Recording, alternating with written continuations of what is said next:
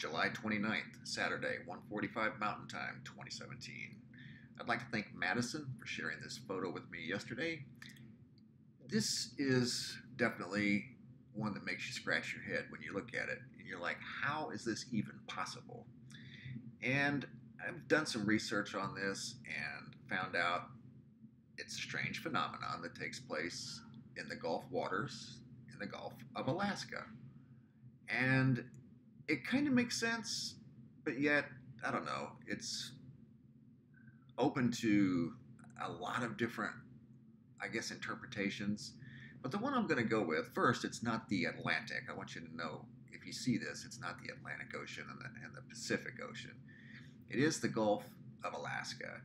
I had someone try to tell me that it was a side effect of Fukushima, basically saying it's the Fukushima effect, and that it was radiation stemming across the Pacific, contaminating, the Gulf of Alaska and the entire Pacific Ocean. But that wasn't true, or at least it's not this visibly true. I'm not saying that that was good for the ocean by any means, but what you're looking at, in a weird way, is kind of good for the ocean. No, it's not the Fukushima effect. Yes, this is the Gulf of Alaska, and believe it or not, it is actually kind of good for the ocean. It's glacier melt that is depositing not only minerals in the ocean, but an ancient form of carbon. It's not only happening in the Gulf of Alaska, but it's happening in Antarctica. And both poles are melting rather quickly. That's no secret. Here's a satellite view of the Gulf of Alaska, and that's a bloom plus glacier melt. And it's actually good for the ocean. But you've got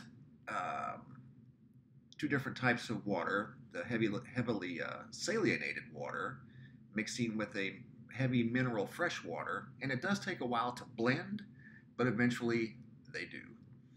But it's also happening in Antarctica, and the only reason sea level isn't being affected by Antarctica yet is because the ice is already in the water, so it's a neutral event. Once it starts melting off of the land, yes, then it can affect sea level. But if you see those pictures, maybe a video here and there roaming around, and it's titled Atlantic and Pacific, it would have to meet down here. I think the only other place it might meet is in the Arctic, and it wouldn't look like this, or at least not yet anyway. That's the Gulf of Alaska. Very, very cool image. Thanks for watching, guys. Be safe out there.